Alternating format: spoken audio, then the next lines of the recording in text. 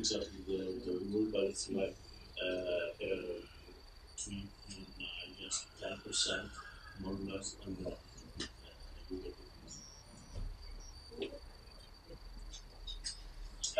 please keep the time. Yeah.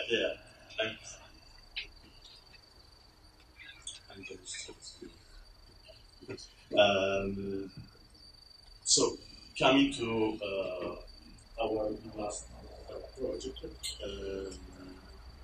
this project is called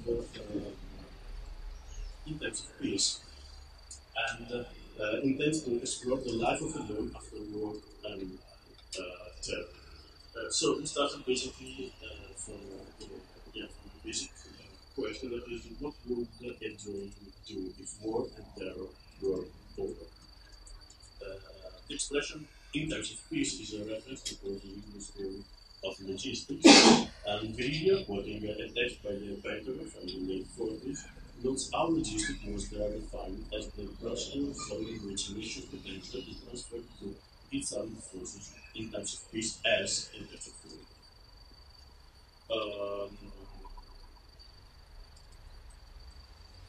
But what does it mean to live in times of peace, and what does it mean for drone? This is indeed a difficult question to answer, as we have no view on how we will live in times of peace, and what does it mean actually, and how those times could possibly look like.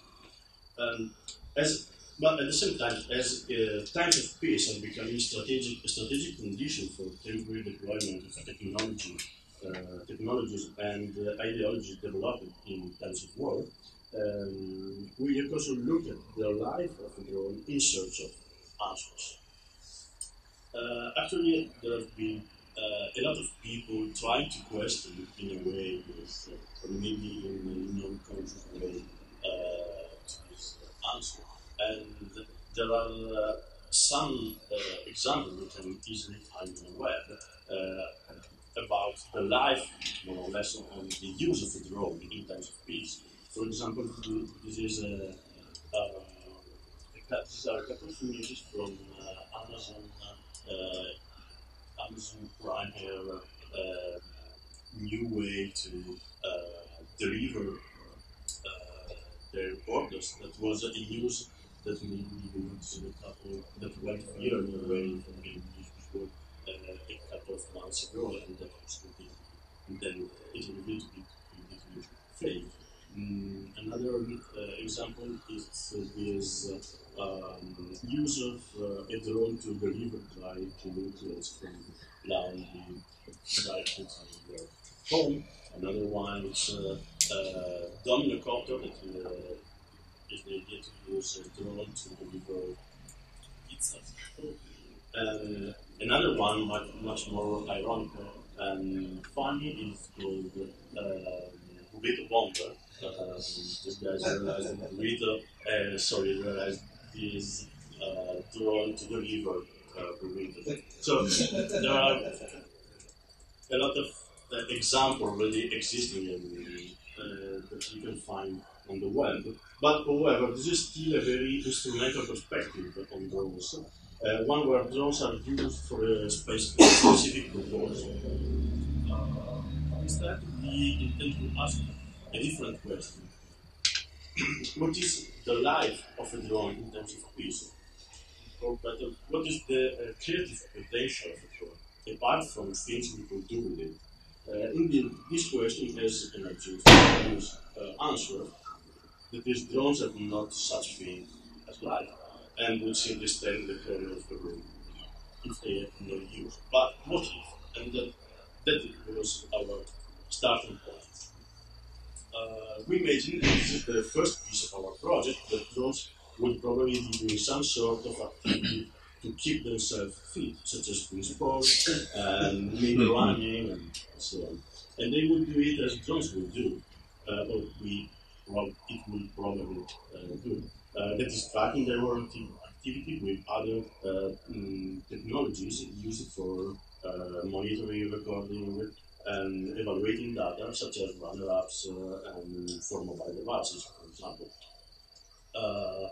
The first artwork is called Drone Class, and is a video documentation of a drone attempting to run 100-meter race and recording its own activity through the mobile phone, the mobile app Nike Plus. The drone has been running the same race every day for a month, producing data regarding its own speed, time, cover distance, and so on. And however, while it successfully crosses the finishing line most of the time, it also sometimes fails to reach the finishing line, the 11 meters goal, by changing direction, stopping before the finishing line, or simply not taking off. And the reason for this failure was mostly technical or related to the weather condition and so on. So successful race occurred occasionally, but never showing signs of improvement. So let's watch the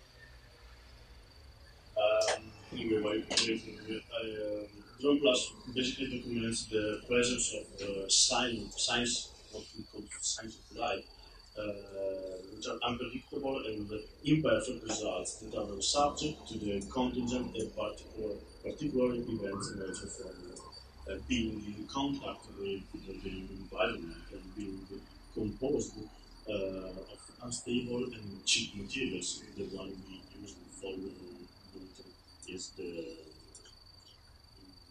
maybe one of the most cheaper, one of the cheaper drone and most popular ones of the parent. And bringing these activities to the fore, in a sense, create different, if not opposed narrative to the instrumental and deterministic perspective replicated in contexts such as Wild Magazine or do-it-yourself drones and places like that, and many others. While those narratives tend to consider the general and abstract use of drones, we look at the specific events of a drone's life as it happens day by day.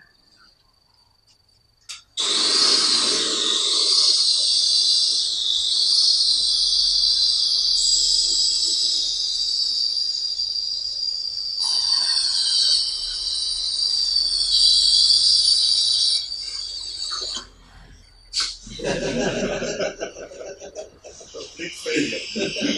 Okay.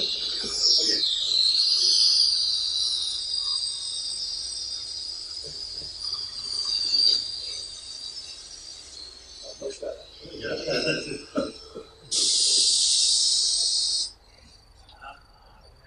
It's rough. You could also turn off the HD. Yeah.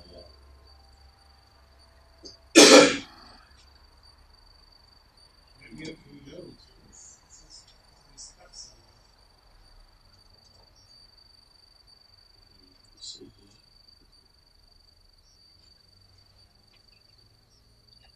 So, just waiting a bit, while waiting a bit, this is after all a way to question what Matteo Cremonesi has called the war of contingency, that brings together military technologies and the digital products of the entertainment industry. In his text, Gameplay Mode, Kroger argues that the military and entertainment industries have been mutually influencing each other, not only in terms of technology used, but also ideologically, proposing digital as a simulation, as the standard mode for thinking about the way we approach our own action as oriented towards the future. Digital simulations are based, according to Grogan, on the elimination of any form of unpredictability. By archiving previous experiences and representing them as the only possible. Digital toys and movements are similar to each other in this respect, as they are based on a dream of complete control and effectiveness. And drones are, from our point of view, in fact, an ideal tool for looking at this ideology, as they are both weapons and toys. Okay, we are quickly watching.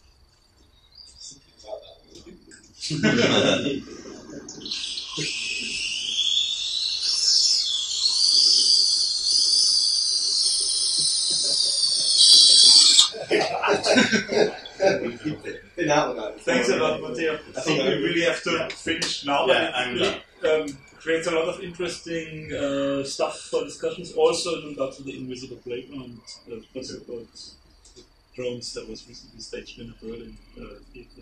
Thanks a lot. Thank you very much. Thank you.